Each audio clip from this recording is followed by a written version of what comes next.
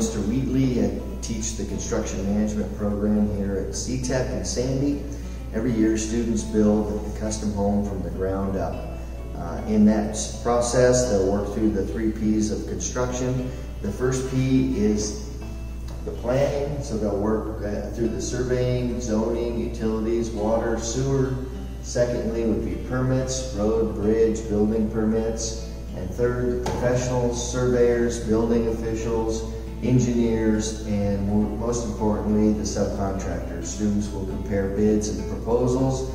They'll hire and fire, hopefully not fire. We hopefully hire the right people, but you'll work with everybody from the excavator to the cleaning people, just like you're a construction manager, a home builder, a superintendent. It's a great program. See you next year.